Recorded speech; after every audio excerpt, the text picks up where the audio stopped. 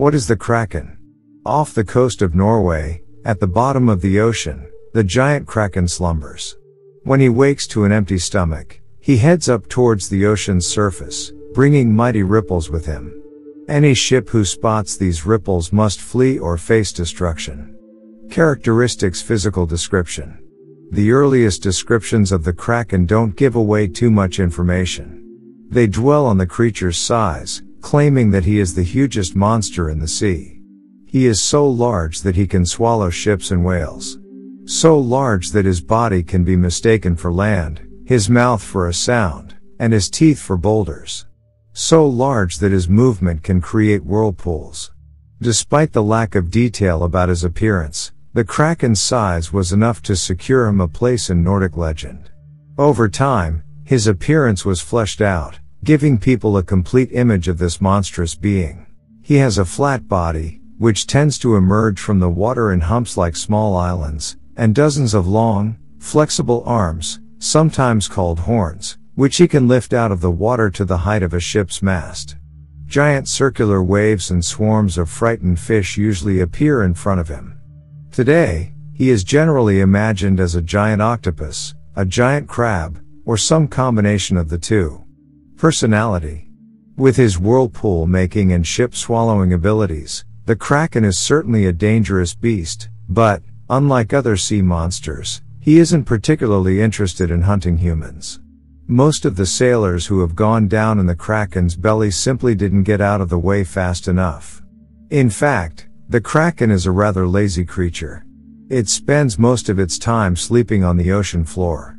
Even when it rises from the ocean floor to hunt, its strategies are passive. Of course, there are a few stories of the Kraken attacking ships, usually because it was disturbed by their passage. In these cases, the Kraken can be ferocious and merciless, tearing the ship to splinters without any regard for human life. Special abilities. The Kraken may be lazy, but with his size, he couldn't fail to be powerful. Perhaps the most interesting thing about this beast is his unique hunting strategy. The Kraken feeds on fish, thousands and thousands of fish, but rather than swimming around the ocean, snapping up fish one by one, he has devised a way to make dinner come to him. After the Kraken digests a round of fish, which can take up to 3 months, he recycles the waste, spewing out so much vomit or excrement that the water around him is muddied and turbid. It may sound disgusting, but this muddiness is said to be very agreeable to the smell or taste of other fishes, and they gather together from all parts to it, and keep directly over the Kraken. He then opens his arms, seizes and swallows his welcome guests, and converts them, by digestion, into a bait for other fish of the same kind. This hunting method is so effective that ancient Nordic fishermen sought out the Kraken, braving his wrath to get in on the bounty of fish who swarmed above him. The Kraken has other skills too, although none of them are quite as practical as his hunting strategy. When he moves, he can create whirlpools that suck ships to a watery grave. He can also make vocal calls that cause underwater earthquakes. Cultural representation. Origin. The Kraken was first described in 1180 by no less than the King of Norway.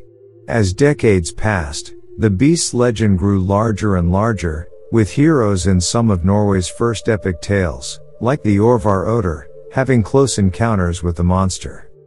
By the mid-13th century, naturalists had begun looking into the legend. The Konungs Skogsia elaborated on its appearance and feeding habits.